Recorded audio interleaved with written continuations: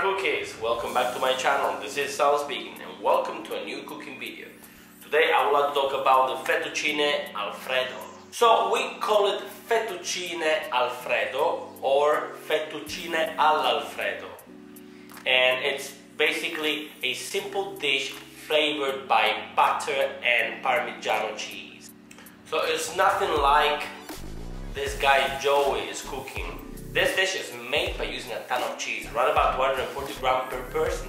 This really gives a creamy look to the dish. Fettuccine are pulled for the first time in the 15th century by Maestro Martino da Como. He's a master chef from the north of Italy who lived in the Rome area.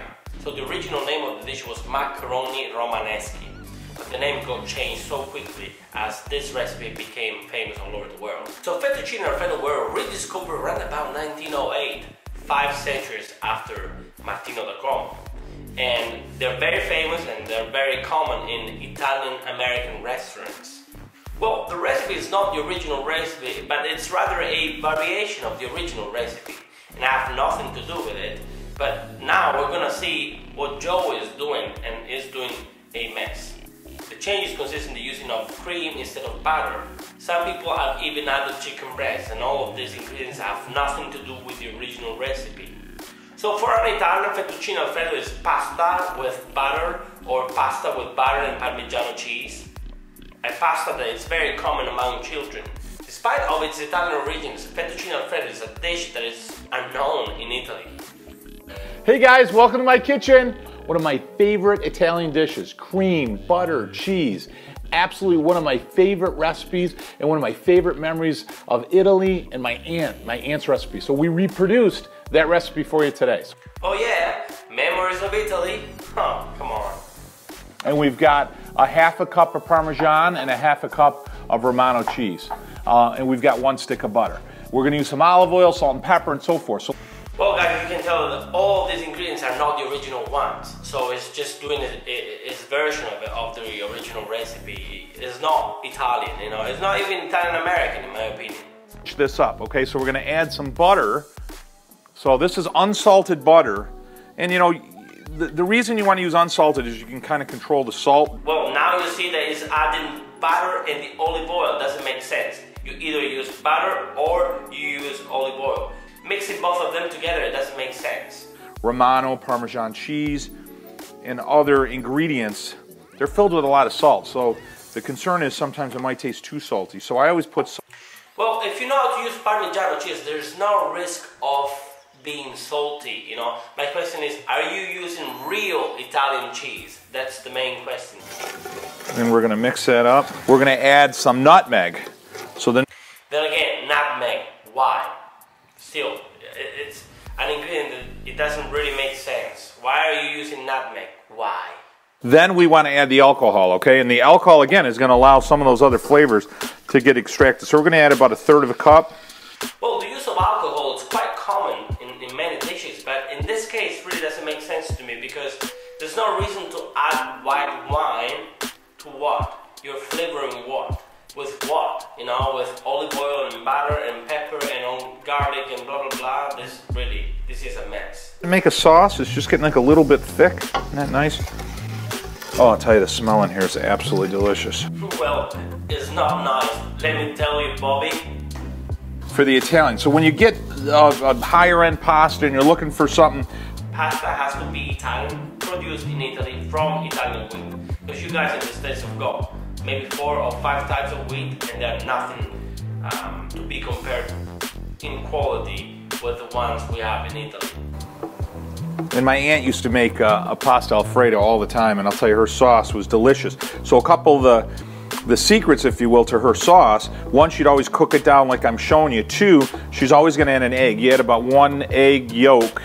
You're talking about your aunt. Your aunt from USA? Well, you need to explain this to me. Was she alive in 1908? Is she from 1908? Did she know Martino da Como? Were they friends? You see how a couple of them, I don't know if you can get that, you see how they're sticking together?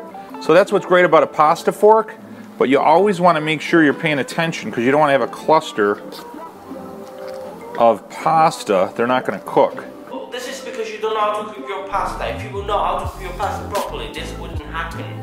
I'm telling you. when you cook your pasta, guys, you need to make sure that you mix it. If you don't mix it, it's gonna stick together and it's gonna be a mess. A big, huge mess.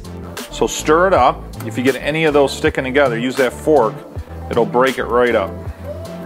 Bro, it won't break anything, pal. Beautiful.